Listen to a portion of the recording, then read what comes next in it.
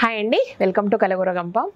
Kalagooragampa viewers అందరికీ, ఇంకా అందరి మహిళలందరికీ కూడా హ్యాపీ ఉమెన్స్ డే అండి. సో ఇవాళ చాలా సంథింగ్ సర్ప్రైజింగ్గా ఉంది నాకు.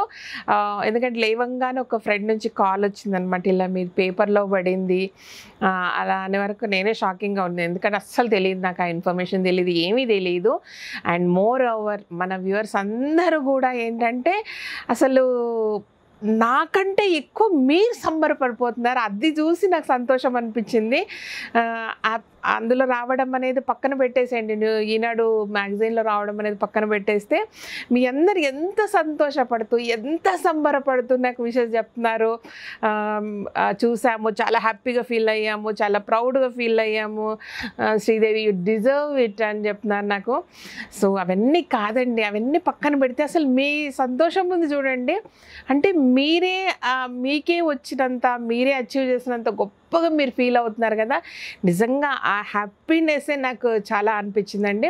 సో అది బాగా ఎంజాయ్ చేశాను వాళ్ళంతా కూడా. నేను యాక్చువల్గా మార్నింగ్ అవర్సే మీకు విషెస్ చెప్పాల్సి ఉండింది, కానీ నేను ట్రావెలింగ్లో ఉండడం వల్ల నేను చెప్పలేకపోయాను. జస్ట్ నా ఇప్పుడే వచ్చాను, చాలా టైర్డ్గా ఉంది. కానీ అసలు అంటే మీ సంతోషానికి, మీరు చెప్పిన విషెస్కి నేను ఇప్పుడు కృతజ్ఞతలు చెప్పకపోతే అసలు మనసు ఊరుకోదండి. అందుకే ఎంత లేట్ అయినా పర్లేదు, వాళ్ళు ఏమైనా సరే పోస్ట్ చేయాలనేసి ఇప్పటికప్పుడు వీడియో చేస్తున్నాను నేను.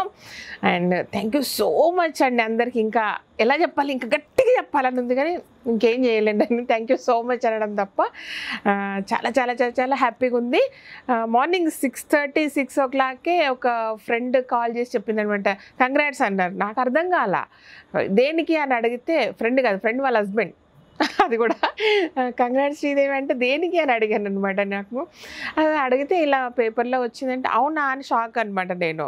సో అప్పుడు మళ్ళీ ఇంకా మీరందరూ ఎంబడెంబడెంబడెంబడం మీరు మెసేజ్లు పెట్టడంతో నేను యాక్చువల్గా పేపరు అవైలబిలిటీ లేకపోవడంతో నేను నెట్లో సెర్చ్ చేసి చూసాను అనమాట. అప్పుడు ఎనీవే హ్యాపీ ఉమెన్స్ డే అండి అందరికీ. అండ్ ఇంకొకటి, ఇంకేం చెప్పండి, ఏం మాట్లాడాలో కూడా తెలియట్లేదు. అంటే ఏం మాట్లాడాలి,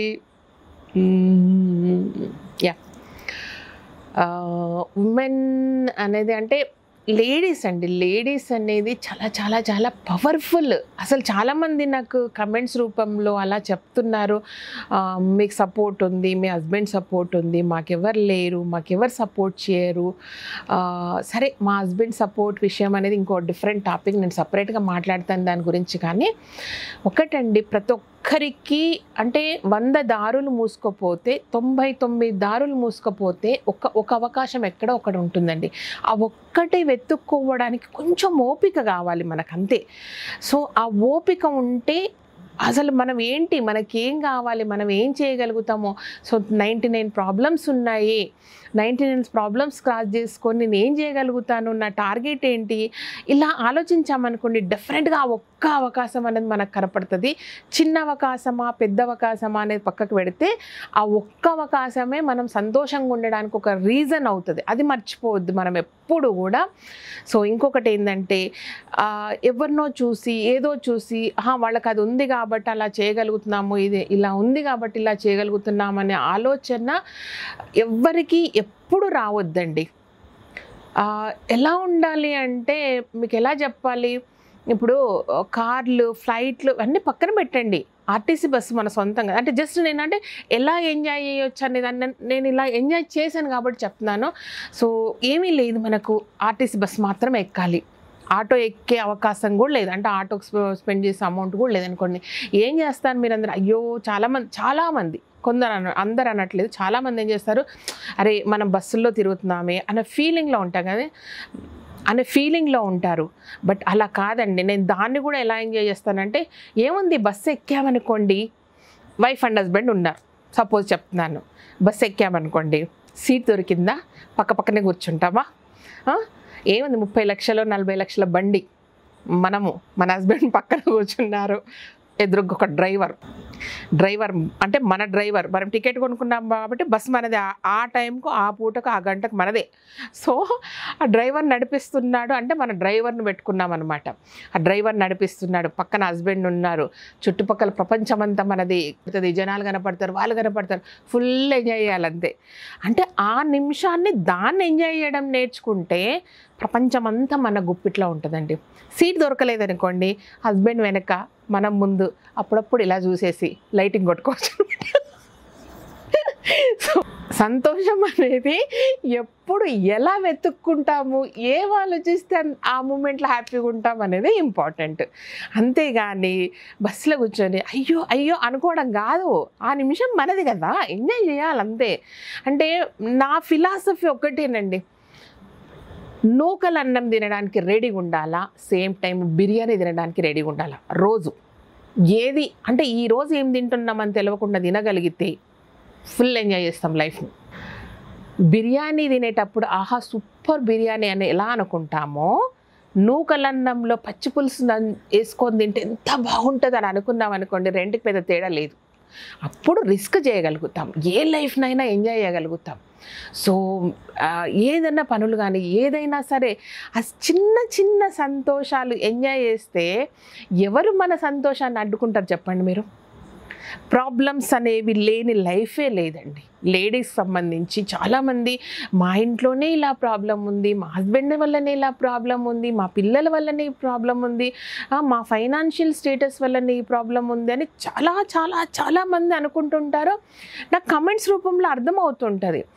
ఎందుకంటే నేను ఈరోజు ఏదో గట్టు మీద కూర్చొని మాట్లాడట్లేదండి, మీ స్థాయి నుంచే, మీ స్థానం నుంచే ప్రతిదీ ఎంజాయ్ చేసుకుంటూ వచ్చాను. ఎందుకంటే ఈ 18 years వెనక్కి, 20 years నా మ్యారీడ్ లైఫ్లో వెనక్కి తిరిగి చూసుకుంటే ఏ రోజు నేను అసంతృప్తిగా ఉండను. నేను చాలా ఫస్ట్ ఇనీషియల్గా Q&A దాంట్లో చెప్పాను, నా మొదటి ఇన్కమ్ 2700 రూపాయలు మాది. సో ఎంత అంటే ప్రతిసారి పని చేసుకుంటూనే పక్కకు ఒక లెర్నింగ్ ప్రాసెస్ అనేది ఎప్పుడు వదిలిపెట్టలేదు మేమిద్దరము కూడా. అందుకే మేమేం అనుకున్నాము, మాకేం కావాలనే దాన్ని ఒక చిన్న అచీవ్ చేయగలిగాము. గొప్పగా ఏం డబ్బు సంపాదించలేదు, ఏది సంపాదించలేదు మేము, కానీ హ్యాపీగా ఎలా ఉండాలనేది మాత్రం మాకు తెలిసిందండి. సో చెప్తాం కదా, బస్సు ఎక్కినప్పుడు ఇలాగే ఫీల్ అయ్యాం మేము. సో ఈరోజు ఏం తింటున్నాం అనే దాని మీద కూడా ఇలాగే ఫీల్ అయ్యాము. మాకేం లేదే, పక్కోళ్ళకు ఉంది, అది ఉంది, అవకాశం ఎవరు ఇవ్వరండి. అవకాశాన్ని మనం సృష్టించుకోవాలి అంతే. ప్రతి మూమెంట్లో అవకాశాన్ని మనం సృష్టించుకోవాలా. చాలామంది ఎగ్జాంపుల్ చెప్తానండి. ఇప్పుడు రోలింగ్ మిషన్ అనేది చూశారు, కొంచెం ఎక్కువ పెట్టుబడి, మాకు ఒక తక్కువ పెట్టుబడిలో ఒక బిజినెస్ ఐడియా ఇవ్వండి.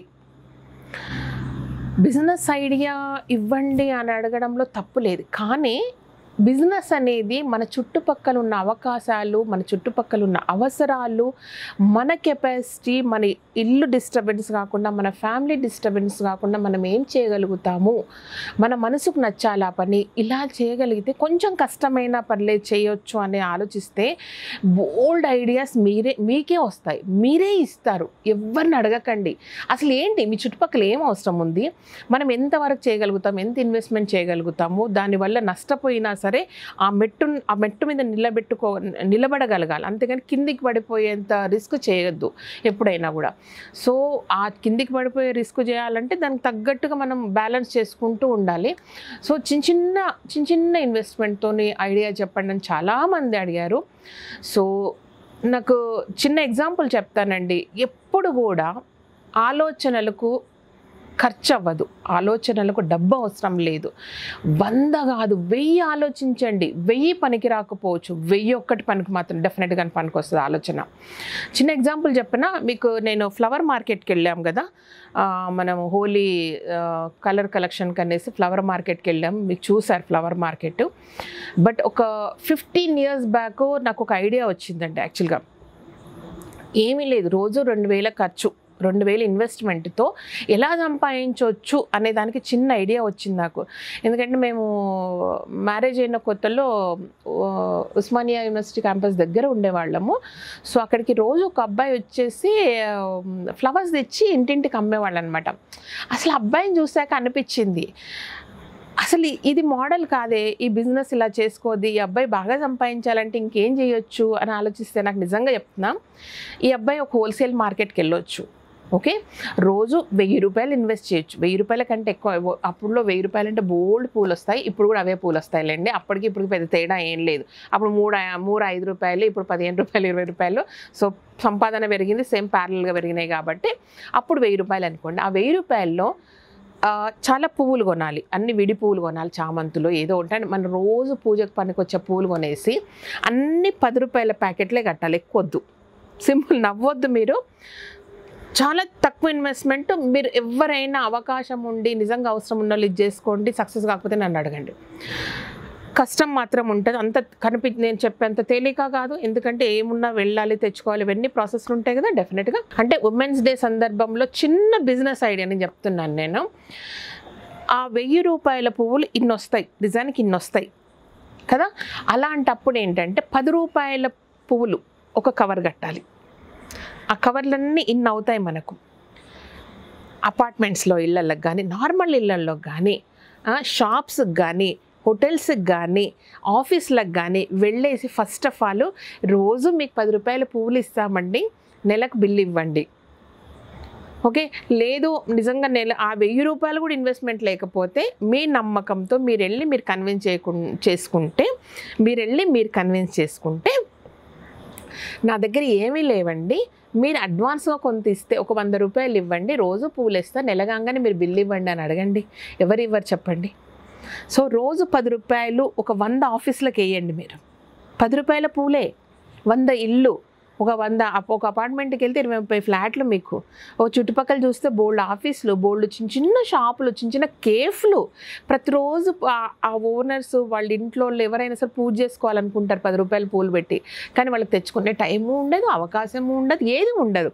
బట్ వాళ్ళ ఇంటి గుమ్మానికి సాయంత్రం కల్లా ఒక 10 రూపాయల పువ్వుల కవరు వేలాడుతూ ఉందనుకోండి, ఏం జరుగుతుంది? హ్యాపీగా తీసుకుంటారు ఎవరైనా సరే. 10 రూపాయలకు మించొద్దు. 10 రూపాయలు అనేది ఎవరికి పెయిన్ కాదు మళ్ళీ.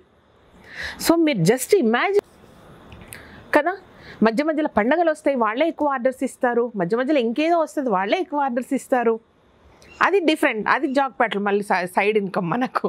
కానీ డైలీ ఇన్కమ్ సోర్స్ అనేది ఒకసారి ఆలోచించండి. మార్నింగ్ ఒక 2 అవర్స్ స్పెండ్ చేస్తే ఒక హోల్సేల్ మార్కెట్కి వెళ్ళి పూలు తెచ్చుకుంటాము, ఇంట్లో ఒక 1 అవర్ 1.5 అవర్ 2 అవర్స్ స్పెండ్ చేస్తే అన్ని ప్యాక్ చేస్తాము, ఈవినింగ్ ఒక 1 అవర్ 2 అవర్స్ తిరగగలిగితే అందరికీ ఇచ్చేస్తాం. సింపుల్, చాలా ఈజీ, చాలా కష్టం, రెండూ ఉన్నాయి అందులో. కానీ మినిమం అమౌంట్ ఇన్వెస్ట్మెంట్ తోటి సంపాదించవచ్చు చాలా ధైర్యంగా. ఆలోచించండి. సో ఇలాంటి ఆలోచనలు ఆ రోజు ఎప్పుడో నాకు వచ్చింది.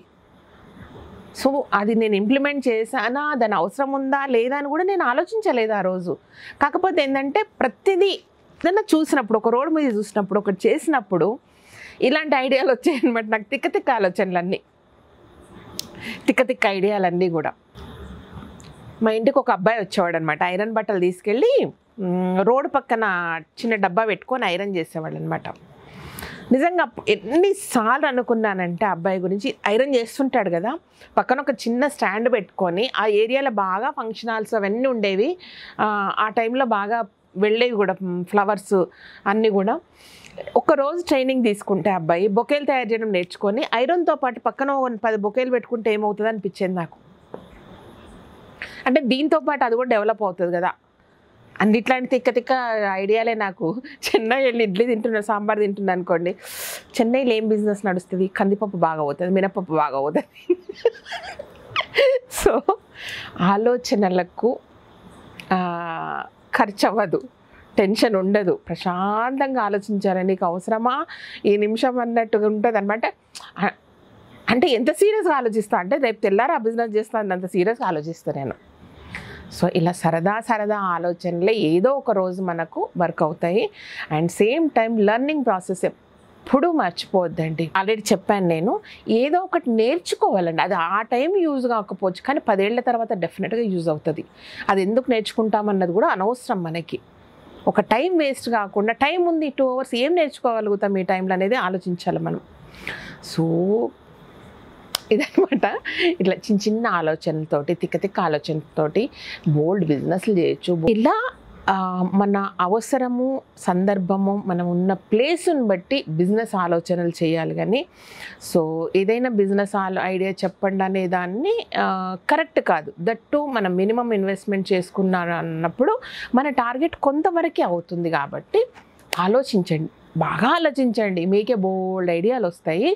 సో ఇది ఒక చిన్న విషయం మీకు చెప్పాలనుకుని చెప్పాను. సో మోరోవర్ ఇంకో రోజు బోల్డ్ కబుర్లు చెప్పుకుందామండి. యాక్చువల్గా అసలు కాన్సెప్ట్ లేకపోతే నేను ఎన్ని సరదా ముచ్చట్లు చెప్తానో. నిజంగా మాట్లాడుకుందాం అట్లానే, ఓకేనా? సరదా ముచ్చట్లు ఏం చెప్పొచ్చు అబ్బా ఈరోజు మీకు. ఈరోజు ఊరి వైపు పోయి వచ్చిన. వాళ్ళని చూస్తే నాకు ఒక ఐడియా వచ్చిందనమాట. అరే ఇట్లా ఉండేవాళ్ళు కదా వీళ్ళు అనేది ఒక చిన్న థాట్ వచ్చింది. సరే మా ఊరు ముచ్చట అనమాట ఇది, పక్కా మా ఊరు ముచ్చట. మేము చిన్న ఉన్నప్పుడు ఒక మా ఇంటికి రెగ్యులర్గా వచ్చే ఒక వర్కర్ అనుకోండి, ఏదన్నా అనుకోండి, ఒక ఆవిడ ఉండేదన్నమాట, నానమ్మ. వాళ్ళిద్దరి మధ్యలో ఇలా డిస్కషన్ జరిగేది. సో మేము అప్పుడు ఏంటంటే హాలిడేస్కు ఎప్పుడో పోయినప్పుడు ఇవన్నీ ముచ్చట్లు ఇదేనమాట నేను. సో ఆ ముచ్చట్లు ఎట్లుంటాయి తెలుసా? నవ్వకండి మీరు, చాలా సీరియస్గా చెప్తాం. ఒక చిన్న టాపిక్ వాళ్ళిద్దరి మధ్య డిస్కషన్ అనమాట. ఎవరి మధ్యలో అంటే మా నానమ్మ, ఆ వచ్చిన ఆవిడ పేరు కిష్టమ్మ అనమాట. సో పొద్దున్నే టాపిక్ అనమాట వాళ్ళకు. మా నాన్నమ్మ అనేది, ఏం కిష్టమ్మ ఇంత పొద్దువాయే, ఇంత పొద్దువైనాక వస్తేవి అని. అప్పుడు కిష్టమ్మ ఆన్సర్ ఏంటంటే, ఇక ఏం చేస్తున్నామ్మా, పొద్దుగాల కోడి గుయ్యంగా లేస్తే ఇంత చెంబటిక పోయి వస్తాయి, చెంబ పట్టుకొని పోయి వచ్చిందన్నమాట. సీరియస్ చెప్తా. ఏం చేస్తున్నామ్మా, పొద్దుగాల లేస్తే కోడి గుయ్యంగా ఇంత చెమ్మటక వేస్తే ఇక ఇంత నోట్ల బుగ్గేసుకొని పుకలిచ్చి ఉమిస్తే ముఖం కడుక్కుట్టి, ఇక ముఖం కడుక్కొని జర ఆకేసుకుందామని చూస్తే సంచిలో ఆకు లేకపోయా, ఏం లేకపోయా. ఇక కుండకాడుకు పోయి చూస్తే ఇంత గడ్ల 2 ఆకులు దొరికానమ్మా. ఇక అది వేసుకుంటే ఏం లాభం వచ్చేసి చెప్పు. ఇక వేసుకుందామని చూస్తే జర్ద డబ్బాలు జర్ద లేకపోయా. ఇక నిన్న చీకటి వాడే తెచ్చుకుందామంటే లేకపోయా. ఇక అట్లనే వేసుకున్నాక ఇక పొయ్యిలో ఇంత బూడిదెత్తి అలికితి ఇంత ముగ్గేస్తే ఇక 2 కట్టెపుల్లలు వేసి ఇంత గాంచు నూనె పోసి ఇట్లా పొయ్యి వెలిగించి ఇక అవి మండకపాయే, పొగ అంటే పొగ, కండ్లన్నీ వాయే. ఆడు ఎంకటిగాడు కట్టెలు కొట్టుకురారా అని పొద్దుమికి చెప్తే ఆడినకపాయ పచ్చి కట్టెలు కొట్టేసిండాడు. ఇక ఆడు గట్ల చేస్తాడు చూడమ్మా, యాది చక్కగా చెయ్యాడు. పెళ్ళికి వచ్చే పొరగాడు లగ్గానికి వచ్చే కానీ గట్లా చేస్తాడు వాడు. కండ్లన్నీ మండేనమ్మ. ఇక కండ్లన్నీ మండే అట్లనే పొయ్యి ఇంత రాజేస్తే ఇక 4 రొట్టెలు చేస్తే